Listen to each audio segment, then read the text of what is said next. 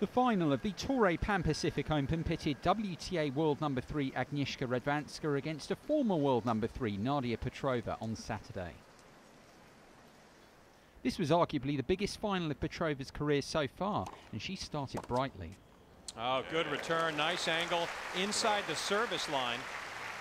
And the return winner suddenly finds a 5-point run for Petrova. The Russian carried on where she left off in her excellent semi-final win over Sam Stosur, potent both on serve and from the baseline. And this time Radwanska just frustrated, can't believe that also caught the outside of the line. Radwanska hadn't dropped a set all week, but the pole just couldn't get going in the opener. And what do you know? The defending champion on the ropes early. Petrova took it to love without any problems. That is the exclamation point on a terrific beginning. In 30 minutes, Nadia Petrova has put herself one set from a 12th career title at the Toray Pan Pacific Open. The defending champion needed a rapid turnaround, and she got it early in the second.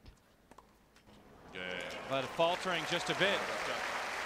Unable to finish off a hold of serve, and it results in a break, and Radwanska back on the board with a second game. The set couldn't have been more different from the first. Petrova now making the mistakes.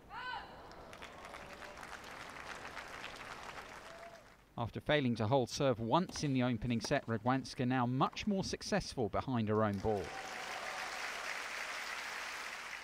Petrova did manage a service hold, but it didn't matter as Radwanska levelled.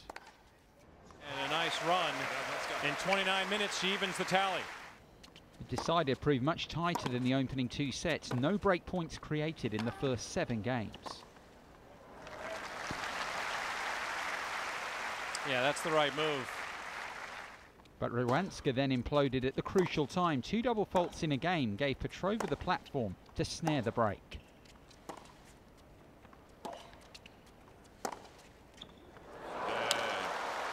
And the break.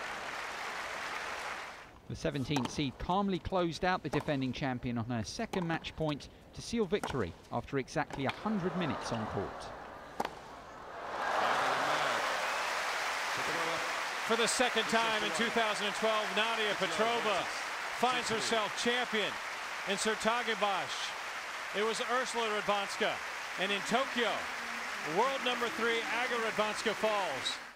So Petrova the champion in Tokyo. She and the rest of the WTA's top names now head to Beijing for the China Open.